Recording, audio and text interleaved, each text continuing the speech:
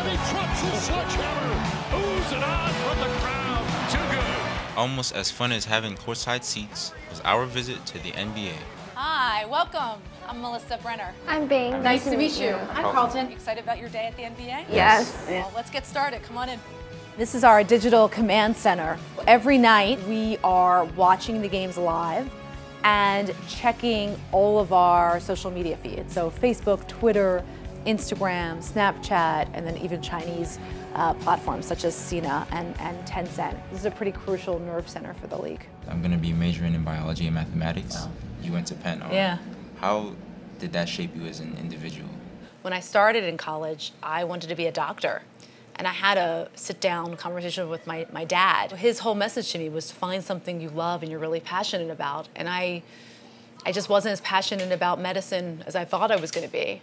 So with that conversation, I became a history major. Attending Penn, it really shaped who I am as a professional, as well as I've made lifelong friends from my time at Penn. I will also be attending UPenn this You're fall. kidding!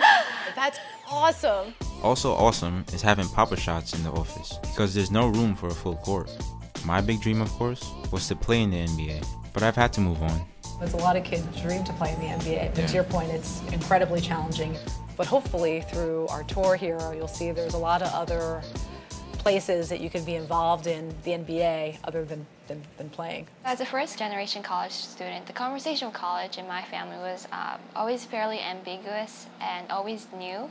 So how was the conversation of college in your family? It was expected that I went to college. I think what was unique is in my mother's generation, most women became nurses or teachers or secretaries. Those are all great careers, but the conversation was about what other opportunity there were, particularly for women, in the workforce. Like many other teenagers, I use Instagram every day, and I find it to be a great resource. So how do you see social media evolving in the decades to come? Social media has fundamentally changed how we communicate, and it's a balance to me in getting people to still look up from their devices and interact, and I think sports is a good way in for that because it's a communal experience. Why do you support programs like the College Bound Initiative? I came from a very small town where not a lot of people went to college, let alone to an Ivy League college. And to the extent that through my professional career, I'm able to help students like you go on and realize your professional dreams, like that to me is what this program should all be about. Now about those other jobs at the NBA, check out the amazing Replay Center. From every one of our 29 arenas, we have 9 camera angles coming into this room. So if there's any time during a game when there's a question about a call, the referees will go to the monitor courtside and they'll communicate directly to this room. A play in Los Angeles, the decision could be made right here.